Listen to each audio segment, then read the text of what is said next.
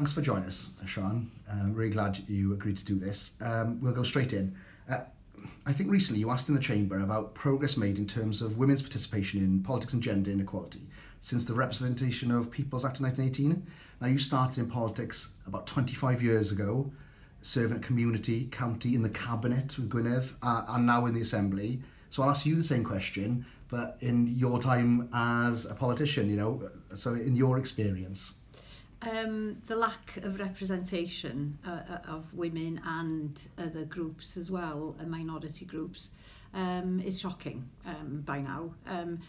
As you say, yes, I've been around quite a long time, and I remember being a university student representative at Aberystwyth and being the only woman on the University Council. And that's going back to the mid-70s, and being... I remember the Vice-Chancellor addressing the meeting as saying, gentlemen and Miss Gwenllian, and that was a long time ago, but things haven't fundamentally shifted from there. There's been some progress, yes, but I did find myself recently the only woman on the cabinet of Gwynedd Council as the deputy leader. So we were back, really, in those days. And it does make a huge difference, doesn't it? Having... first of all, it's only fair anyway that half the population is represented. Oh, absolutely. And we're underrepresented fundamentally in a significant way at the moment. 28% of women are councillors. It's slightly better here in the Assembly because there have been mechanisms in place, but things have fallen back a little bit. There's need now to sort of speed up the change, and that's why I am in favour of mechanisms designed specifically to bring in lots more women and lots more diversity into politics here, but on local councils as well. All right, so I wanted to touch on local councils, because you mentioned then you were the only woman in the cabinet in Gwynedd, but I think I checked recently, and there's still only one. There is. But in some cabinets throughout Wales, I think there's two without any women whatsoever, which is ridiculous. The stats of female councillors, as you said, 28%. That's not very comfortable reading. What are the barriers for women becoming, let's say, councillors? Well, there are cultural barriers. And there are practical barriers. That's how I would, differentiate. And I think we've talked about this for so long. I mean, we know what the cultural barriers are. We know there's stereotyping, and we know that that women do lack self-confidence at times, putting their names forward, and dislike maybe the confrontation that comes with being a political figure. But the practical barriers are around childcare, meetings being held at the wrong times, the lack of role models. So it's all kind of, it's a perpetuating circle. I think it's time for action now. I mean, please, can we not go over what the barriers are? I think we know what the barriers are. I think now we need to say, right, there are barriers, there is a problem. What do we do about it? And what we've done so far hasn't worked, obviously, because elements of it have worked maybe, but we haven't really fundamentally changed the situation. And we need now to focus on solutions and getting rid of the barriers. What are those solutions? And not just, I'm moving from council actually, because you're a champion for tackling inequality. I've done my research. So what steps needs to be taken then? What needs to be done now?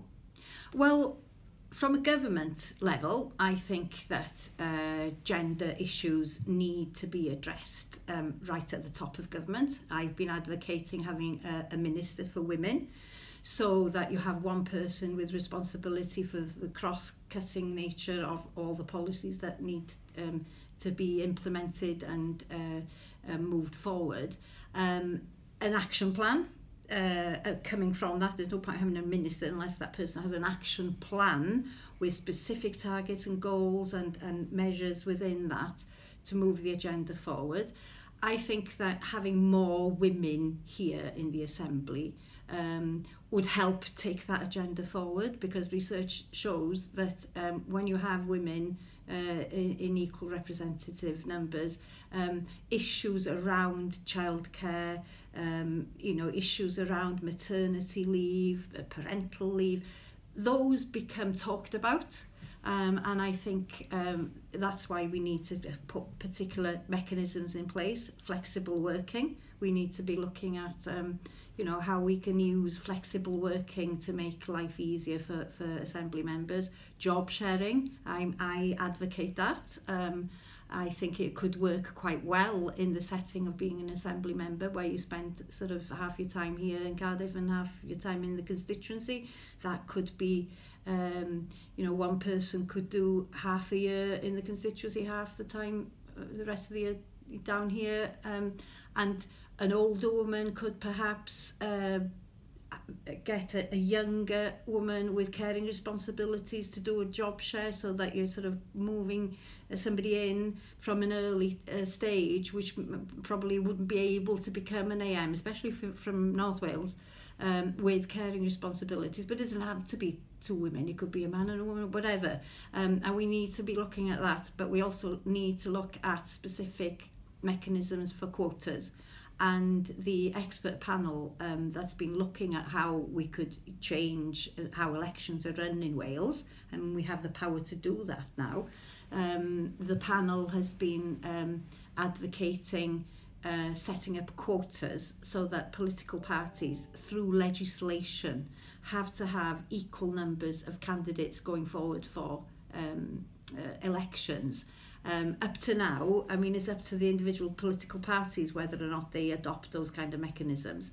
And it's worked to some extent, to be fair, but I think it needs to happen through legislation. And the precise mechanism, that's to be discussed again, maybe, depending on what kind of system we have going forward. If we have STV, for example, the quota system would work well. But if we don't get to that position, and I hope we do get to that position, that we do have STV, but if we don't get to that position, we need a plan B. We need to think, okay, how are we going to get more equal representation, and look at those specific areas around quotas and job sharing. Earlier on you mentioned, especially in North Wales, and for people listening, not watching, you made a face, and I think that's something I'd really want to come back to.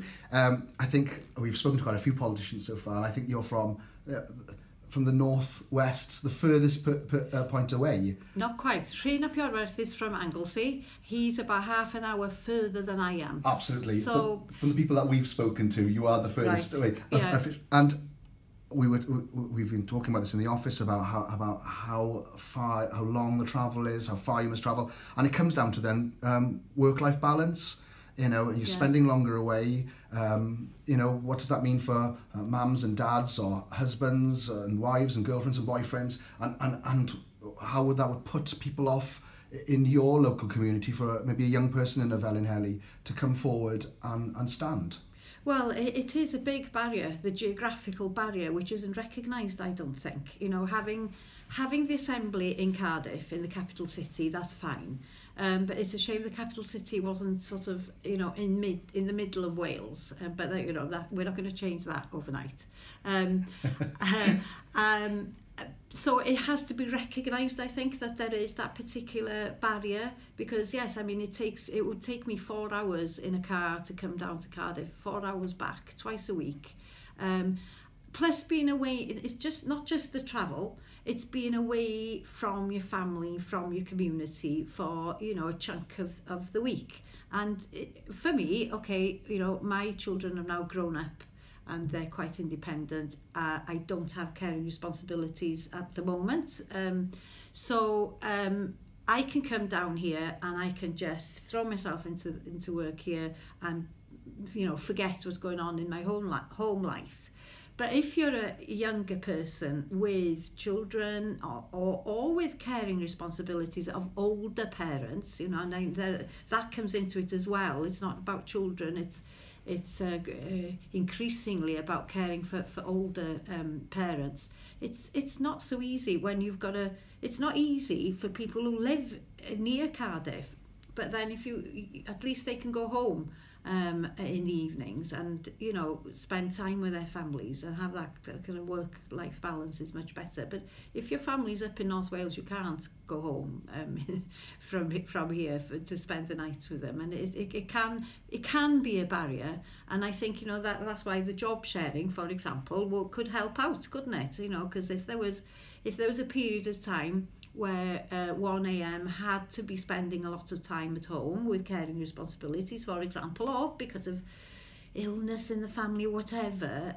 if there was another person sharing that job with you, it makes it easier, and then the barrier that people come up with is gone, hasn't it? Yeah. And so you can encourage more people to come in then and be political representatives, and we need those people, because otherwise what we're having is this people of a similar age group, maybe with similar kind of outlook on life, maybe, and we're not having that diversity of opinion that we need to be bringing forward in Wales. Our politicians are a 24/7 job, aren't they? People don't realise that it's not just being in the chamber.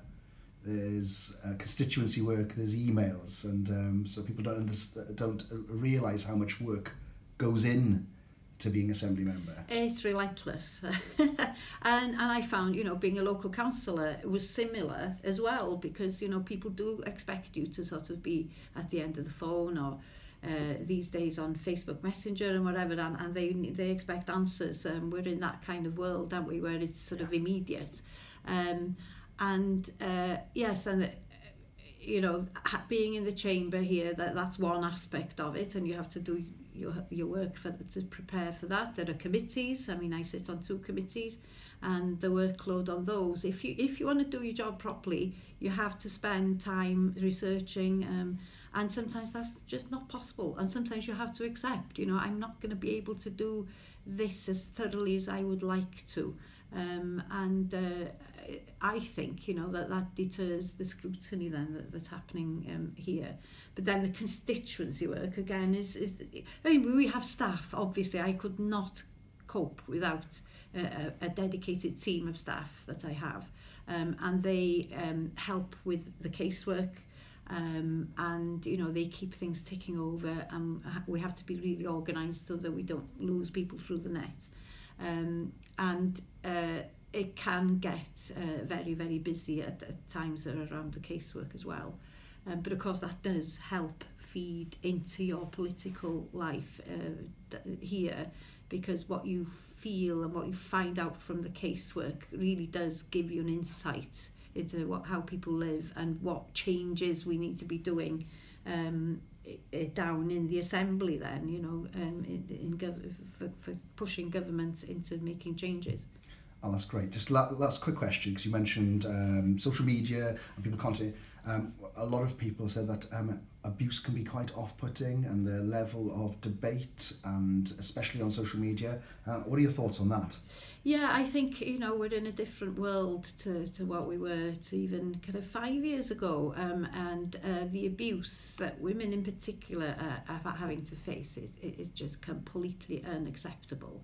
And I think that is a cultural change that needs to happen, and it's a bit of a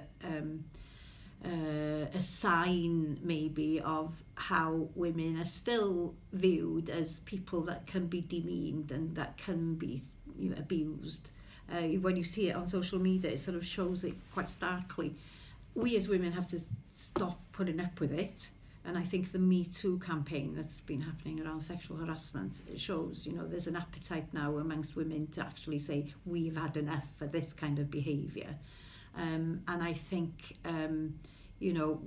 it shouldn't be seen as a deterrent. I mean, when you're a bit older like I am, I mean, you get to find ways of coping with it, and it doesn't get you down. You have to get a thick skin, but there's onus on the people who are doing the abusing as well, obviously, to sort of realise what they're doing, and that it's hugely personal, some of the statements that are being made, and hugely detrimental to a person's mental health at times. But that's a cultural thing as well. I think, you know, yes, politicians get it more than most groups, but it happens to lots of people, and that kind of polarisation that's there. But we need to, as a society, be sorting that one out. That's lovely. Sian Gwenllian, diolch. Yeah, croeso.